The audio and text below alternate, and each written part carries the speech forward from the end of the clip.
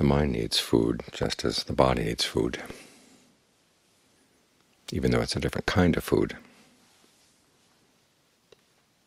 It's always feeding on something. The Buddha lists three kinds. There's the food of sensory contact, the food of consciousness, and the food of your intentions.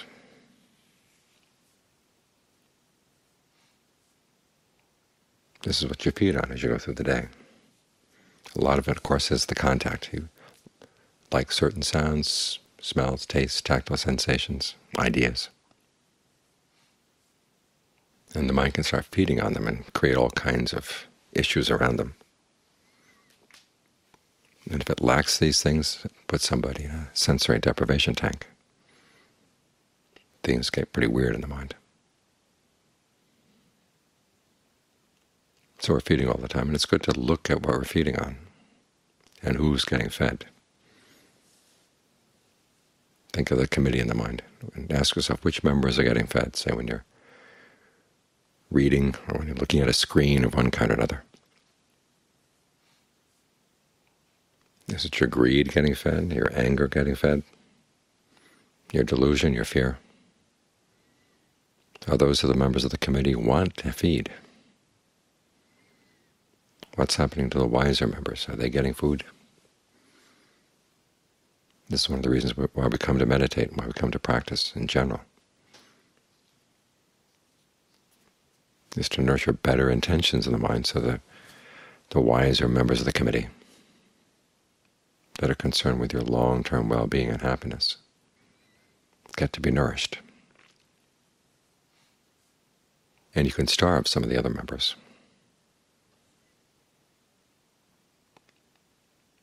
I was reading the other day someone really complaining about the Buddha's image of the way the mind feeds, the way we feed in our relationships.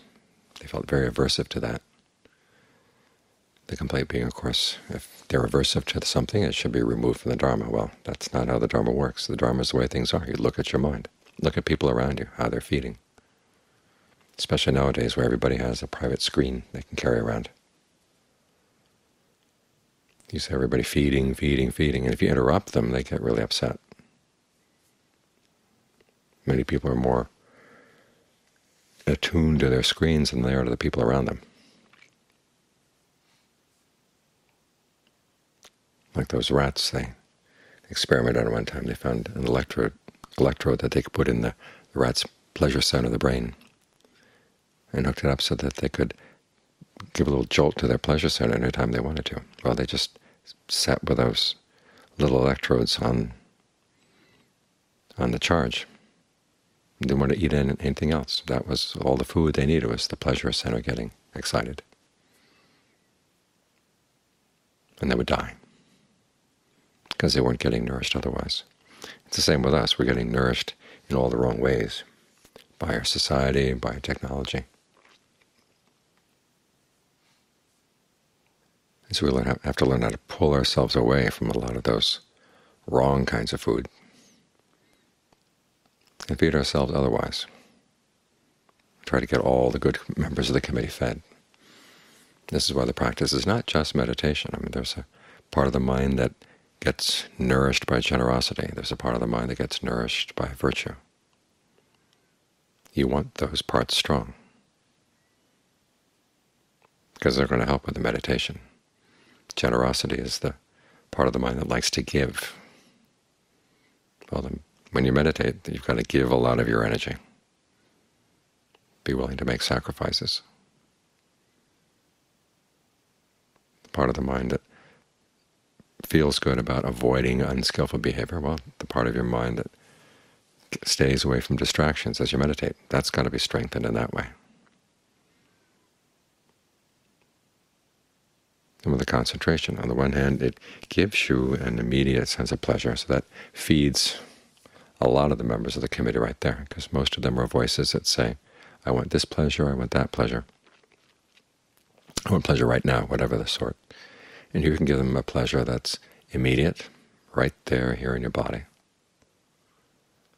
And at the same time, it's blameless. The members of the committee that prefer to live in a blameless way, get to be fed as well. So as the Buddha says, when concentration comes, you indulge in it. He wasn't the sort of person who would say, well, when you hit concentration, be wary of it and be afraid of it and try not to like it too much. He says you settle in and you indulge. The image that comes to mind may not be a very pretty one. I was thinking about times when I was in Thailand.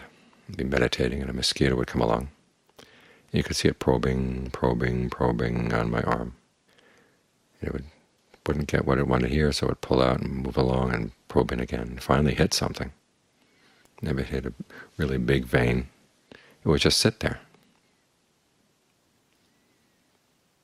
More blood than it would need in a whole lifetime. And just indulge in sucking up the blood.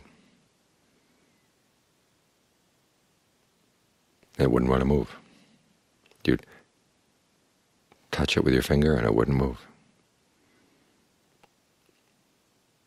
We have the same kind of attitude in the mind. You find some spot of pleasure in the body, some spot of pleasure in the breath, and you stay there and let it fill the body.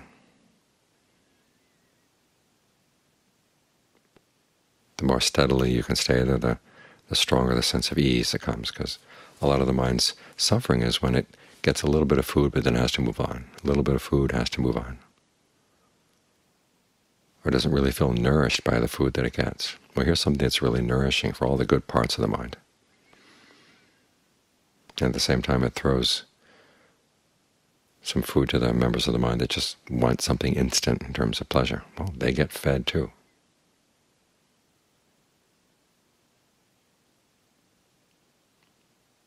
In this way the mind gets nourished in all the right ways.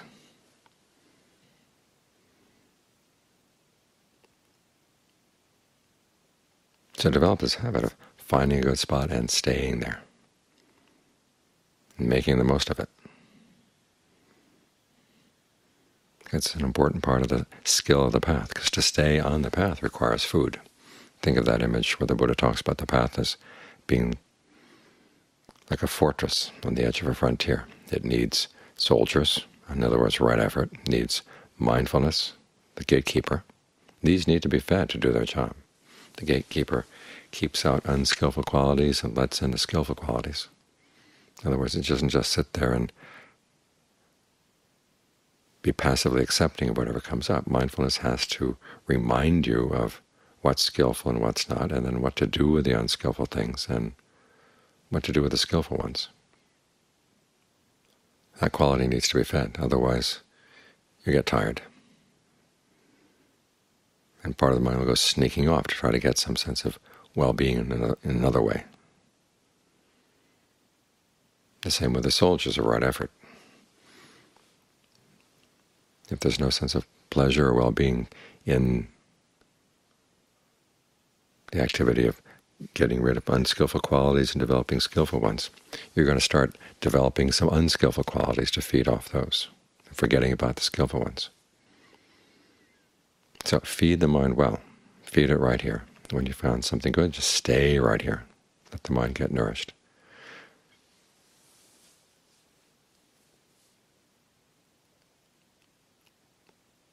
And when the mind feels well nourished, part of it will say, well, what can I do now? What's next? Okay, that's a sign that you might be ready. I say, notice, might be ready, because sometimes it's just boredom. But there are other times when you know you've got the energy now. Okay, well, notice what your mind's issues are. And where you're going to develop discernment out of this really varies from person to person. With some people, it's right there in analyzing the state of concentration. In other cases, you've got to bring up issues you know are issues in your mind. Things like lust, or ill will, or laziness, or your belief that you're not going to be able to gain awakening this lifetime, so why bother? You've got to take those on. The thing is that now you can take them on when the good members of the committee have been nourished. So that counts as a skillful part of the meditation.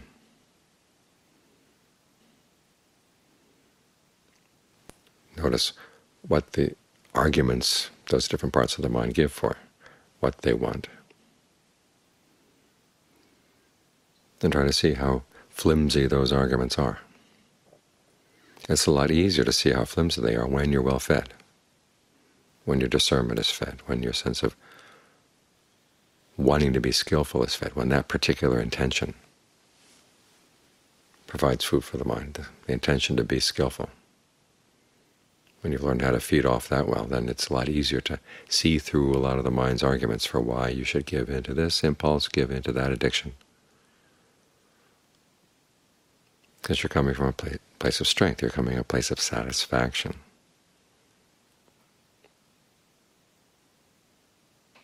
You keep this up until you begin to realize that your conversations with your defilements, the defilements are beginning to win again. Okay, it's time to get back and feed the strong members of the committee, or feed the wise members of the committee, the members that are part of the path. And however long it takes to get them well fed, try not to be too impatient. Too many people get a little bit of concentration. They say, okay, now I'm ready for insight. Well, maybe they're not. You have to see what issues you can deal with and what results you're getting. And if the results are not coming, it's a sign your concentration isn't strong enough. You need more stillness to see more subtle things in the mind.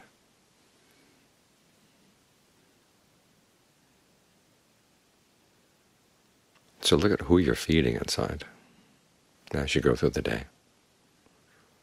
And ask yourself, are those the part of your stable that you want to have fed? Because if you feed the wrong members, they're going to create a lot of trouble. Might make life difficult for you, make life difficult for all the wise, compassionate members of the committee. They'll just get crowded out.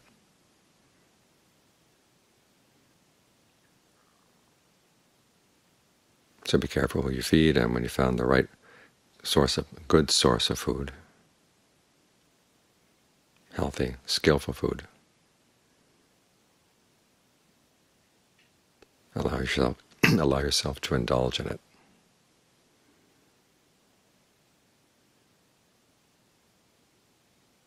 That's not said to be greedy, it's said to be wise.